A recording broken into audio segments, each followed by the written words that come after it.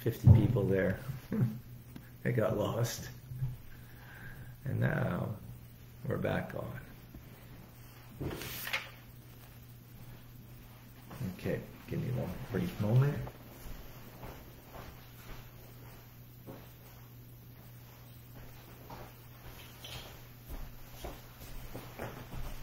Okay.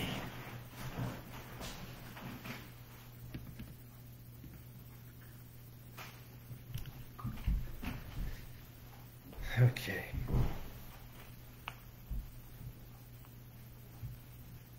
Again, thank you for your patience, everybody. Okay. I'm just going to begin this again.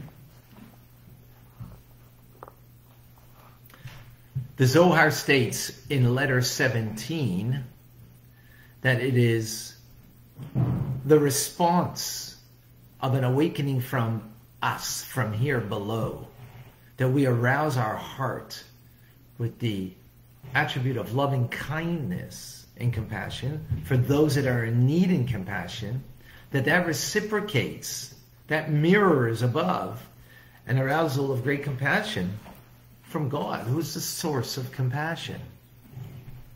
And that endows us then with, it bears fruit. It bears fruit. What is that fruit? We'll see. But the principle remains until the times of Mashiach. That's the statement. So what is the fruit? The fruit refers to the flow of benevolence that's bestowed from the source of compassion. And it comes downwards into this world and reflects itself, or it vests itself in the physical world with blessings. A family life,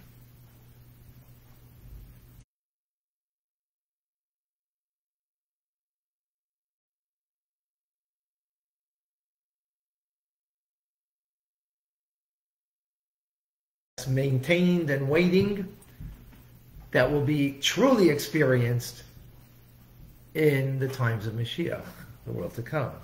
What is that one mitzvah then? Well, it's the one thing that God himself performs at all times. And what's that? He animates the worlds. He is always creating. He is giving in a manner of being charitable. You know what? We are ultimately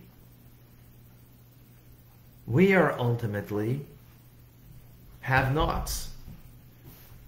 Right? We didn't create ourselves. We're created and animated at all times by the Almighty. So we are in need of his compassion, that he will animate and create us and give us life at all times. And that's what he does.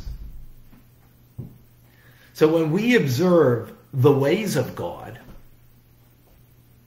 which is also to be giving, charitable, to give life to another, that will radiate, that in the times of the future, the times of Mashiach,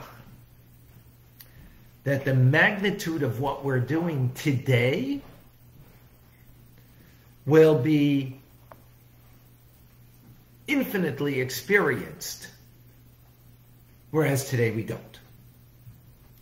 Today we will experience, well, we said the fruit that it bears. That's not the experience, though. But we do get an experience before the times of Mashiach, and that is in Gan Eden, in the Garden of Eden, where the souls go after 120, after we finished our time on earth here.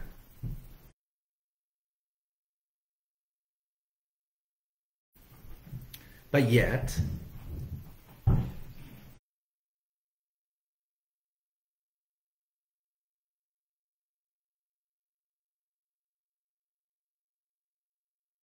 point.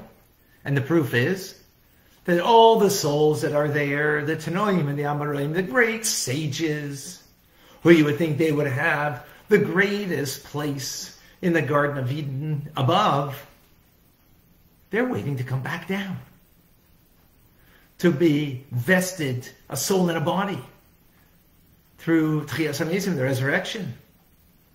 Why? Because the splendor of godliness will be much greater in the times of Mashiach than it is in the Garden of Eden. Why is that? How do we understand that? Because in the Garden of Eden, the level of light of God, vitality of God, the revelation of God is from what we call Memale Kol Almin, the light of God that fills the world. And for that light to fill the world, it has to be contracted to fill within the limited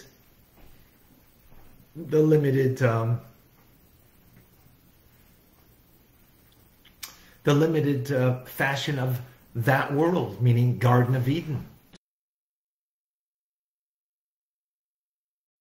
Spiritual world of the Garden of Eden. That's why our sages say that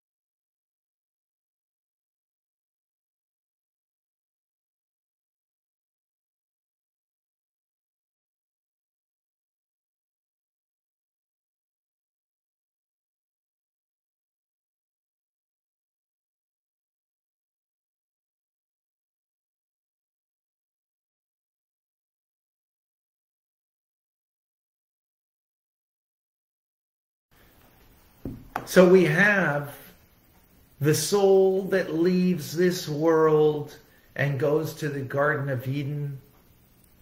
It continues its journey, and there it gets a light of God that imbues the soul, tantalizing the soul in a delight that it comprehends, apprehends of godliness.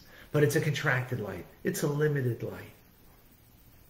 As opposed to the times of Mashiach, where it's an infinite light.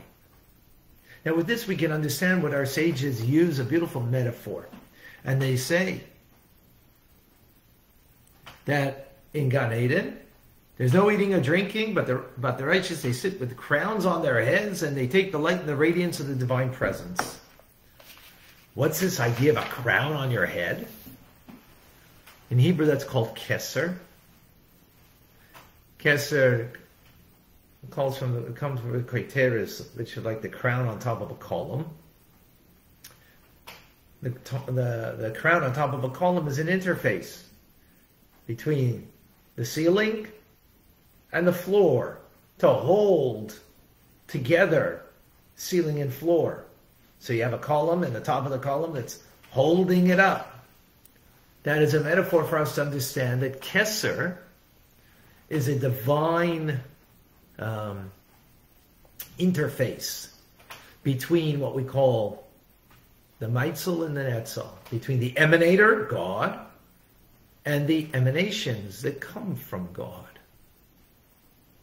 You need an interface because between creator and then something of emanation, emanated beings in the worlds of Atzilus, you need an interface between the infinite and now finite, because it's a world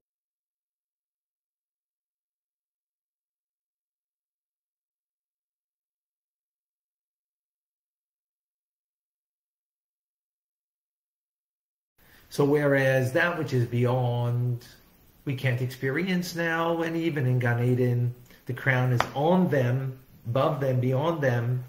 But in the times of Mashiach,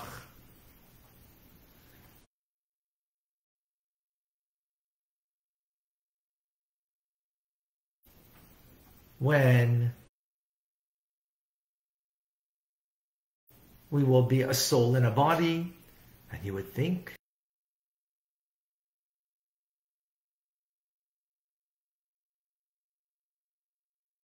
just like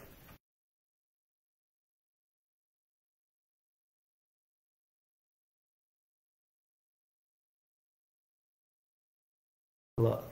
Every conclusion also means to every kalesa nefesh, every intense yearning, there's an end. What does that mean? That refers to the soul in Gan Eden, in the Garden of Eden. It has a great yearning. What's it? It's yearning? It wants to climb. It wants to grow. It wants to go from level to level. And hence, for example, our Yortzeit is a time that the soul is climbing up the ladder. Every year on the day of passing. And the Kaddish it said, and the Kiddush that's made in their honor, the tzedakah that we give in the honor of that loved one that passed away, allows the soul to ascend on the ladder. Right?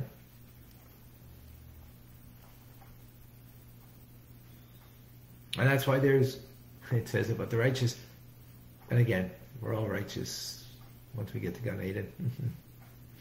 We all make it. Through a process, of course. But this is what it means that there's no rest, not in this world, not in the next world. Because you always have to grow and climb, go up the ladder. However, in the times of Mashiach, it'll be time that's called Kulei Shabbos. Just all Shabbos. Entirely Shabbos, a time of rest. You don't have to climb, go up the ladder. You don't have to achieve spiritually. Because then will be revealed the radiance of God's essence that utterly transcends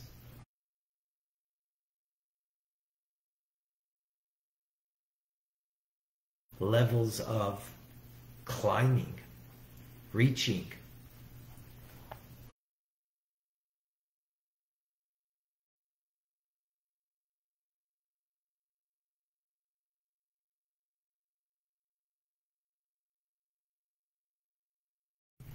So when it comes to revelation, when it comes to light, so there's levels to levels. So we have to climb up the ladder. That's this world. That's in Gan Eden. But ultimately, there will be a revelation of the essence of God that is all-encompassing, that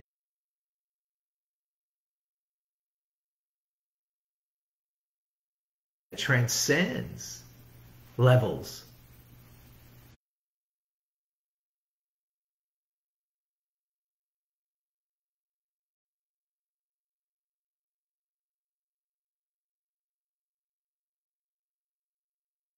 Really is the message. Celebrate it. So then we will have a time that will be Kulei Shabbos. A day that will be, a time period that will be completely Shabbos. We don't need to fix the world. We don't need to engage with the evils of the world, because it won't be. It'll be eradicated. There will only be the presence of the essence of God that will be the reality of everything revealed. And that's the end game. Again, very counterintuitive to what most people think. All right. Questions, comments, thoughts?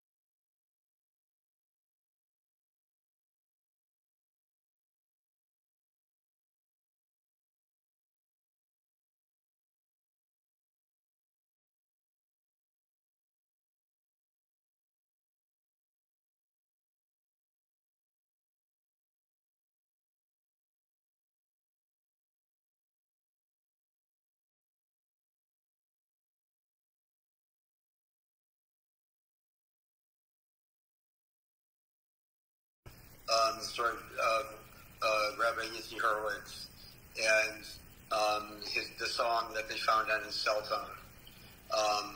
I can do my best, but essentially Rabbi Yitzi Hurwitz is I believe Denver Chabad Rav, who unfortunately was diagnosed with ALS many years ago. And at this point, or until even a little while ago, I'm not sure right now, he was writing a weekly Dvar Torah using his eyes. Actually, my sister-in-law and him were diagnosed the same week, and they both have the unusual, I can't say in a good way, but longevity of this horrific disease. And my sister-in-law is also still alive, and both of them have outlived their life expectancy. But Rav Hurwitz would write a Dvar Torah every single week on the Haftorah using his eyes, which is just unbelievable. But the story I wanted to say was that they, and please correct me if I mess this up, they found in his cell phone a song that he had composed and recorded on his cell phone called Shine a Little Light. Mm-hmm. And they made a video, which I sent to the back channel and be happy to pin myself. And I can't watch it without crying. Yeah. But it's basically every major Jewish singer singing a part of it. And it is so inspiring. And included in it is Rav Yitzi singing it as well. And especially by Hanukkah time, it's so meaningful. And it's just so uplifting. And just when you were speaking of it, it just kept coming to me. Especially the contrast between the horrors of that disease, but the attitude and the I'm grasping for the right word, but the siyata d'shmaya, the positivity, the not giving up of being in such a situation where where a normal person would be totally justified in being suicidal and depressed. It's almost like derech mina teva to not be, in my view. Yeah. And I'm sure he has his moments as does my sister-in-law, but again, it's just such an inspiring song, and if you know Jewish music, it's everybody, and so I just wanted to share that. Thank you. It's great to see you. I wish you Ketiva v'chatima tova. I will tell you one last thing, which is that I don't know if you realize, because we don't talk very often, but I hope you don't put me back under the stage, but I am a purebred Litvak. I trace my family from right after the Civil War, from a village that led to a town that led to Vilna, and I, of course, wear my grandfather's yarmulke when I davened for many years by Rabbi Kinelsky in New Jersey, and he, of course, would give me the spilkis over it, and it was very funny. Real quick, a story that he was giving out this, passing out to Lulavim and Esrogim one year, and somebody had bought a beautiful silver case. And so he went to the back to get it, and some other guy, he's a jovial man, and somebody else said, "Oh, what do I have to do to get a case like that?" And he says, "You want me to check for $5,000? I'll give you, I'll get you your case." And is the room they were doing this in was like an abandoned classroom where all the books were sitting around, and I found a book there that was just entitled Vilna. So I immediately, as a smart aleck, said to Rabbi Kinelsky, "How much for this book?" And he says, take it, get it far away from here as you can. And it turned out it's a fantastic book. It was written before the war. It's the JPS book, but regardless, it's all good stuff. And this year I will be in New Paltz with my daughter by the Chabad there, which I call the other Rav Moshe, with quotes. Moshe Platin. Beautiful. So with best regards. Thank you. In the hope that I could daven from the Amid, I immediately went and bought a Nesach Matzah. Beautiful.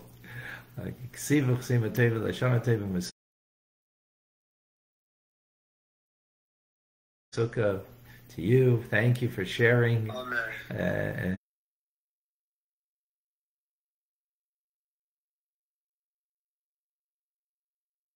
Eyelids. That's it. No. And how would he even open a sefer to prepare? It's from his knowledge and things like that. Yeah. I mean, it's unbelievable. It's